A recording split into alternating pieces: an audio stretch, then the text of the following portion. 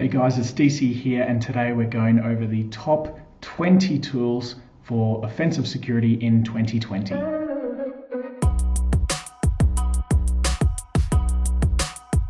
So I've put together this list of tools with a description on each for a whole bunch of tools that I've used and that other people have told me to use, and then sort of put them all together in a list and made this list. So it's going to be a pretty long video. There's 20 items here, so let's get started. The first tool is Nmap, and Nmap, if you don't know, is a tool that you use for scanning networks and ports and basic network scanning tool. It's pretty much required in every type of offensive security operation for gathering information. Once you've got that information, you can then move on to attack targets that have open ports or basically do whatever you want from there with other tools. Nmap is number one basically because of that, just because it is one of the most used tools that I would use and that other people definitely use as well. You can also write scripts into Nmap to automate different types of attacks or scans, which is also quite useful. The next one on the list is Metasploit. Now, Metasploit is mostly known as an exploit tool. It's part of a security project which provides information about security vulnerabilities. It then aids a pen test from there, and you'll definitely have to use Metasploit if you're doing an OSCP, so it's definitely worth knowing how to use it, and it comes loaded standard with Kali Linux. The next one up on the list is Burp Suite, and I'm sure Stock will be very happy to hear that I've put this in my list. If you're into a web application security and maybe doing bug bounties, Burp Suite is going to be probably your number one tool. There's two different versions, the community and professional, and I definitely recommend using the professional one, even though it comes with a pretty expensive license fee. It's well worth having if you're professional about your bug bounties. It's made with Java, and but you can write all sorts of different scripts in there as well, just like Nmap, to automate a pen test or a bug bounty. It's got a nice graphical interface as well, which helps things, which sort of helps you to understand what's going on and what each task is doing.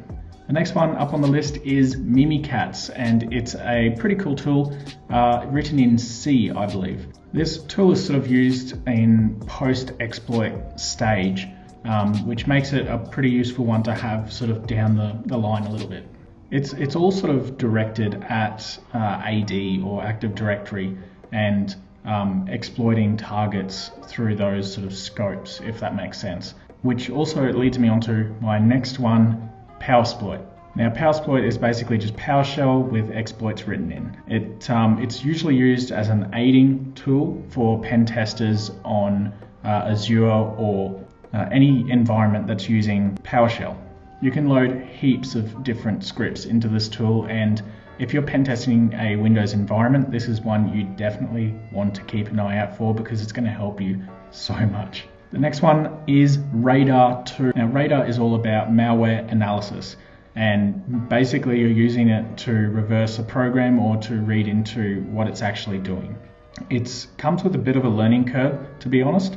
Well, it did for me at least when I first started using it. But there's a whole bunch of tutorials out there on YouTube and Udemy courses that you can do to learn about Radar. Another great reverse engineering tool is Ghidra, and Ghidra is that cool dragon logo one that you probably see around a fair bit. It's an open source project that's maintained these days by the NSA, and it basically gives you the access, or lack of a better word, to analyze different file formats. You can use it on Windows, Linux, Mac, pretty much anything. This also runs primarily with Java, but you can write scripts in there which use pretty much anything that you like.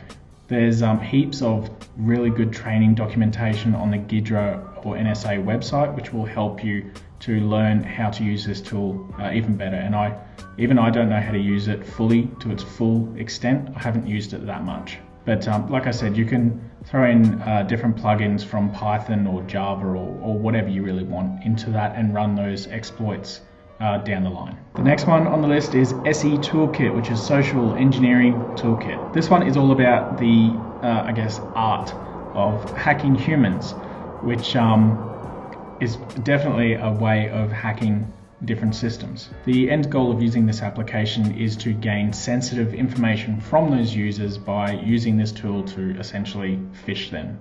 Next up on the list is ReconNG. Now this one's all about OSINT, or open source intelligence from different targets. If you're doing any sort of OSINT investigation on a particular target, this tool is probably the number one that I would use to obtain that information. It's written in Python, which makes me happy because I love Python. And yeah, there's a whole bunch of different modules and features that you can download on top to run inside. Next up, we have Multigo, which I didn't know this one, but this one was recommended to me by another guy. And he's written down here, it is another OSINT tool more focused on data mining, and it renders direct graphs for link analysis. He said also the tool is used in online investigations for finding relationships between pieces of information from various sources located on the internet. So basically it's going to data mine a particular target and then sort of bring them all together in a nice pretty graph for you. I'll have to start using this program a little bit and sort of find out how it all works, but it sounds pretty cool. Next up we have Sublists with a 3 instead of an E. This one is also recommended to me. The guy who recommended this said, when performing web reconnaissance, one of the required steps is finding out the web application subdomains. In order to automate that, you can simply use a great tool called Sublists. This project is written in Python and it enumerates the website subdomains using many search engines, including Google, Bing, Baidu, and other searches. So yeah, pretty cool tool. Sounds very similar to Multigo, but yeah, it's always good to have more information than not enough. The next one on the list is dirsearch, and as the name suggests, it searches directories of websites. Basically, once it searches, it then finds the path of that particular target and then lists out those different paths. So if you want to attack a particular path of a website, you would search it first with dirsearch and then go on from there to attack that particular target. That one leads me on to the next one, which is OpenVAS or OpenVAS. And this is a weakness, I guess, or gap analysis tool that once you've searched a directory, you then use this program to find out what weaknesses are on that particular target.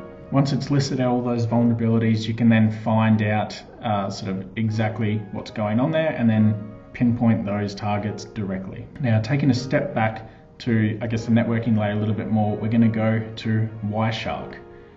Now, Wireshark is pretty well known as a pen testing tool, as well as just a network packet analyst tool. If you need to inspect any packets or what sort of traffic is going up and down from your network or from different machines out or in or whichever direction, you can use Wireshark to find out what exactly is going on. It gives you like a deep dive feature into each packet as well, and it's quite commonly used in CTFs and definitely worth learning if you're going into network security or even systems administration. Next up, we have Zap, and we're going back to the web layer here, and this is all about sort of scanning websites. Just like OpenVAS, it then lists out which vulnerabilities are listed on that website, and you use that to then pen test further on that particular website. Back when I did my OSCP, I had to use this program to find out some vulnerabilities on a website to pen test further. I don't know if the test has changed since then, it probably has, but yeah, it's definitely worth learning. Next up, we have John the Ripper. Now this one is an open source project by a guy called OpenWall, or a group called OpenWall, and it's basically a password cracker. You can run it on different operating systems, and just like Hashcat, it sort of cracks passwords. Next up, we have Dratus. Now, Dratus is all sort of after you finish the pen test and you've got all of these vulnerabilities listed and you need something to help you write a report. This is where Dratus comes in. So Dratus is a reporting and collaboration framework for security professionals that runs cross-platform, and you can integrate it with other software as well, which makes it super useful for writing really good reports. If you want to improve your writing skill, that's a different thing, but this will help you generate a report. Going back to some malware analysis, we have volatility, which is pretty widely used for digital investigation or forensics type work. It essentially scans or analyzes dumped memory after it executes malware to obtain numbers of artifacts, including like network information. It can also scan things like the running APIs, different webhooks, I guess still on the API type thing, and you can load in different kernels from different bash commands as well, which makes it really useful to use. The next one is Autopsy, and Autopsy is again more on the digital forensics side of things. Now, I don't have too much experience in digital forensics, so I didn't know this one, so I had to ask a guy I know, and he basically said digital forensics computers need to be equipped with many digital forensics tools. One of the most used tools in digital forensics is for sure Autopsy. It is a graphical interface project based on the sleuth kit to help forensics experts investigate volumes and file systems. So yeah, it's basically a forensics tool for different systems that you gather information on. The next one on the list is Bloodhound, and this is the last one. And I didn't know much about this one either, so I've got a description here from another friend. He said this tool is a one-page application that uses graph theory to draw the relationship within Active Directory environments. So it's essentially drawing graphs on how AD is communicating through a Windows network and who's going to get what role and etc. So that's a pretty useful tool, I guess, if you want to pen test a Windows environment, which is probably, I'd be willing to say, at least 80% of enterprise environments out there that you're going to be pen testing, especially at the beginning. So yeah, that's my list of 20 different offensive security tools for 2020, the top 20.